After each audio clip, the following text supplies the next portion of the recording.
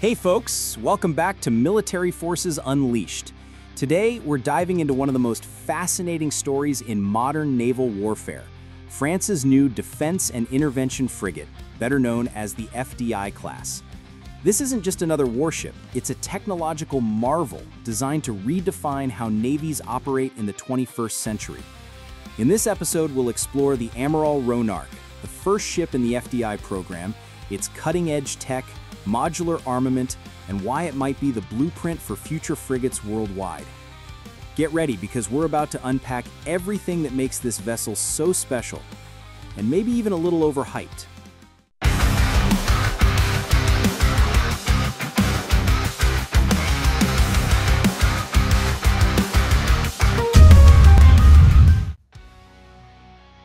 Imagine a ship so advanced it could track every drone, missile, and submarine within 500 kilometers, all while updating its software mid-mission.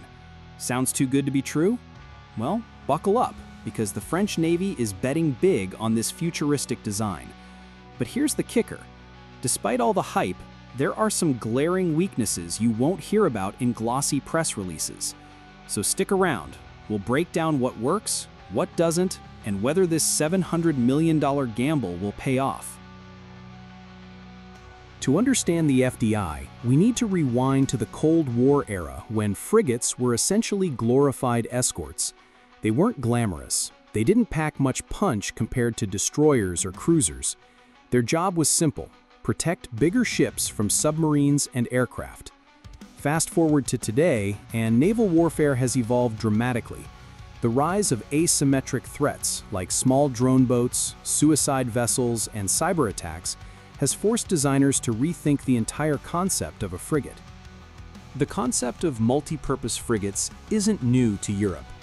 In fact, ships like Germany's Bremen class in the 1980s and France's Lafayette class in the 1990s laid the groundwork for versatile warships capable of handling anti-submarine, anti-air, and surface warfare missions.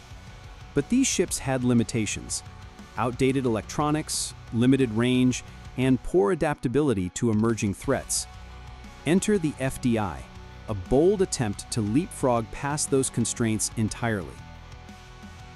So what makes the FDI stand out? First, let's talk size. At 121 meters long and displacing 4,700 tons, it's compact but still packs a serious punch.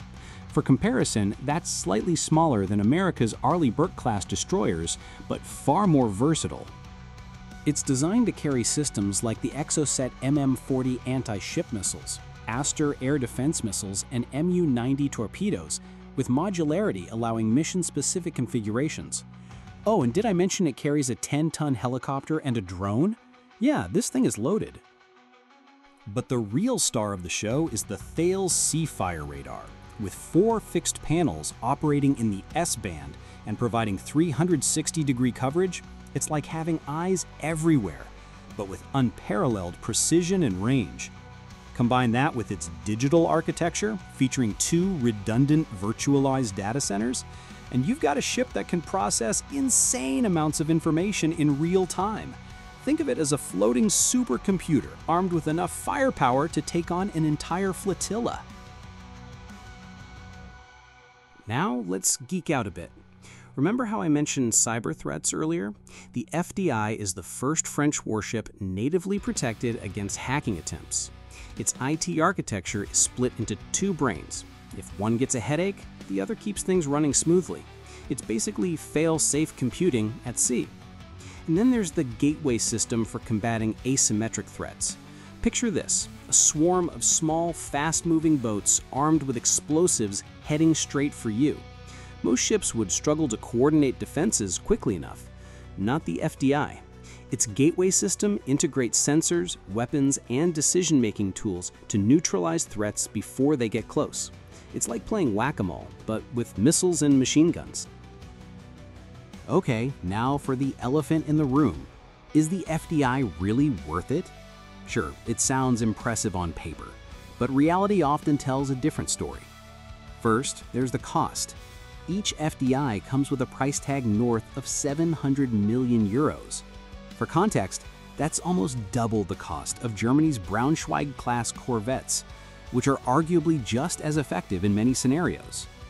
While early trials have identified some challenges with integrating the Sea-Fire radar into the ship's combat system, there's no substantial evidence of widespread false positive issues at this stage. And don't even get me started on maintenance costs. Those fancy data centers, they require specialized crews and constant updates, which means higher operational expenses. Critics argue that the FDI tries to do too much. By cramming every possible feature into one platform, Naval Group may have created a jack of all trades but master of none.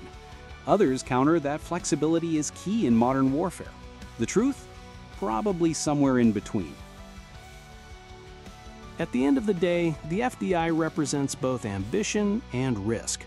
On one hand, it showcases what's possible when you combine advanced technology with innovative design. On the other, it highlights the dangers of over-engineering. Will it revolutionize naval warfare? Maybe, but only time will tell if it lives up to the hype. What's clear is that the FDI sets a precedent for future warships. Countries like Greece, which ordered 6 units, clearly see value in its multi-role capabilities. Whether other nations follow suit remains to be seen.